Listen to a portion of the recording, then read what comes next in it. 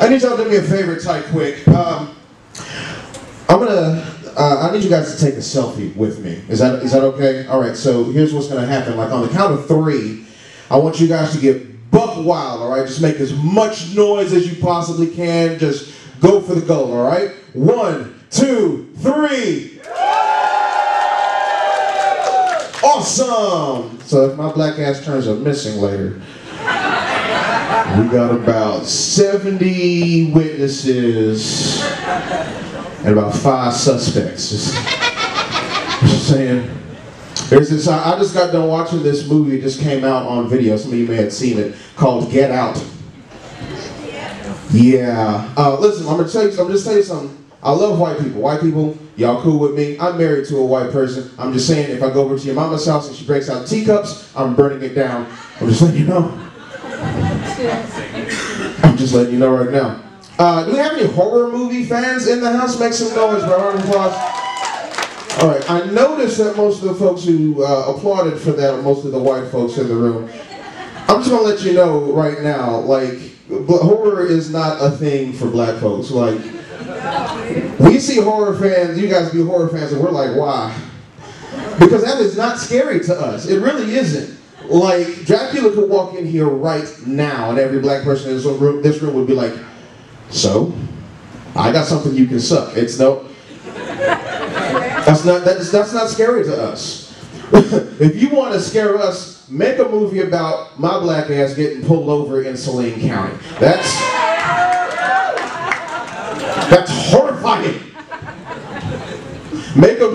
If you want to scare us, let Energy call us one time. Or watch us answer the phone like we just got done watching the tape on The Ring. Hello? 7 days before we cut off your lights. Real life. I love going to the movies, man. I absolutely love going to the theater because I just dig the whole experience. You know, the lights, the sounds, you know, the arcade going on, the smell of popcorn in the lobby, the Fifth of Crown, you bring in your jackets and you sneak in. Oh, don't act like that's just me, Little Rock. Some of y'all snuck liquor in here. Like, don't act like you don't know.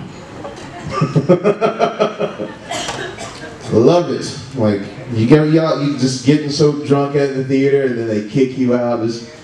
Just me? Okay, we'll move on.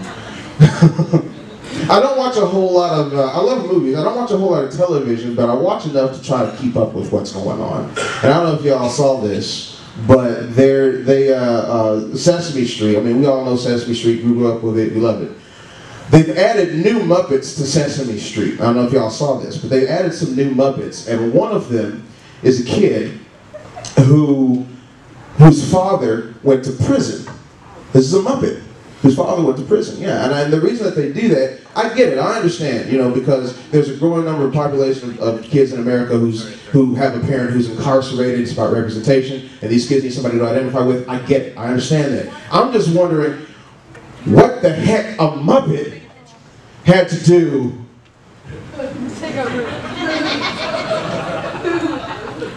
to get put in, not jail, prison, like real butt-busting prison, like, because I can't take a crime-committing Muppet seriously. I can't. Like, I think about, like, Cookie Monster in a drive-by. She is for the cat, I will bust in your ass. I can't take that seriously. Kermit the Frog on the corner saw the whole thing, but he ain't no snitch. That's no righteousness. You know. Elmo as a pimp. I can't see that. Just... Oh,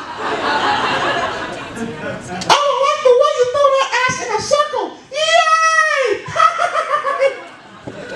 Don't make it clap for Elmo. No. Here comes Mr. Noodle. Okay, now I'm gonna get off stage with that. My name is Jay Jackson. Thank you guys very much. I appreciate you.